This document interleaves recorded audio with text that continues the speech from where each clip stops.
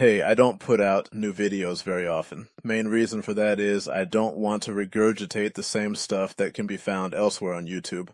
I like to keep things fresh and creative. For instance, my first Aptera video on my other channel, Hammer Time, uploaded about 3 years ago, already sums up the content of most current info about the company that the average consumer would care about outside of the partnership with CPC Group. I didn't even want to make this video because I know Steve from Aptera Owners Club could do it a hell of a lot better than me, so hopefully he does a response to this. I'm great at conceptualizing base logic, but applying complicated mathematical formulas to support my thesis isn't really my forte, not in engineering at least currently.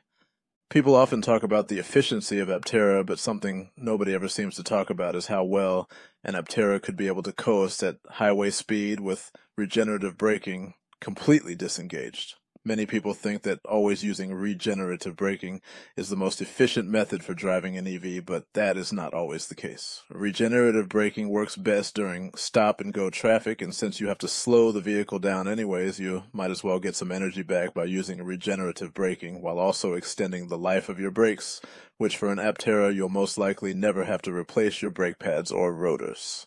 The LFA radial flux hub motors that Aptera uses are capable of really strong regenerative braking, and that will be a setting that owners will be able to utilize when appropriate. However, on the highway, it has been proven that regenerative braking can create a net loss in efficiency, especially the more aerodynamic a vehicle is.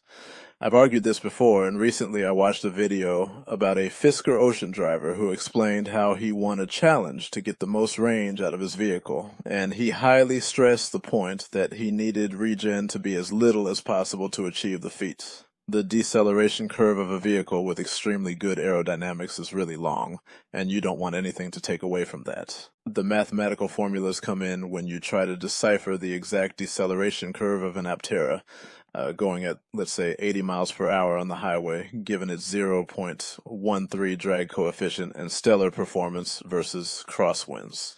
I am not certain we have enough information to properly calculate this, but I theorize that an Aptera can let off the pedal at 80 miles per hour and naturally decelerate to 60 miles per hour in the course of 1 mile or slightly more, while also gaining solar charge along the way.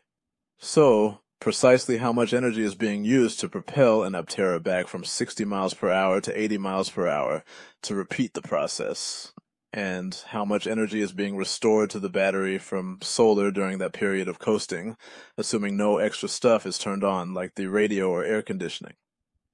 Some people foolishly think this is an illogical exercise, but to illustrate this point, Lightyear has already done this test with their Lightyear 1.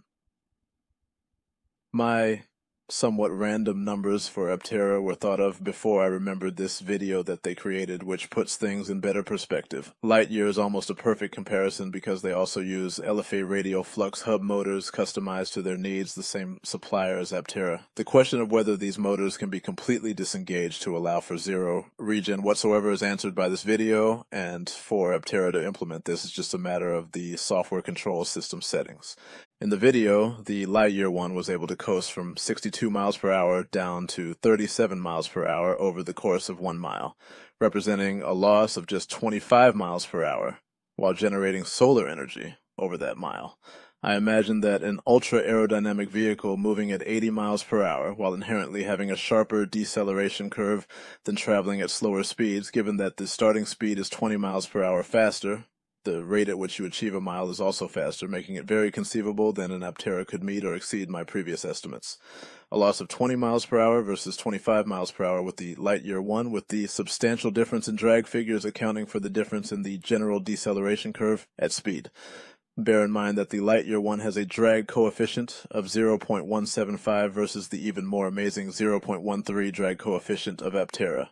We don't know the final number for Aptera's coefficient of drag, but given Aptera's laser focus on efficiency and what has been said in the past, Aptera will likely meet or improve upon the 0.13 drag in the production version. And why do I focus on going from 80 miles per hour to 60 miles per hour instead of starting from 60? Because when you're on the highway in many countries, you don't really want to be driving less than 60 miles per hour, unless there's a lot of traffic, which already screws up your ability to coast anyways. That said, Aptera's touted efficiency of 10 miles per kilowatt hour, 100 watt hours per mile, is not based on 80 miles per hour. It's based on driving at a substantially slower speed, like 55 miles per hour or less.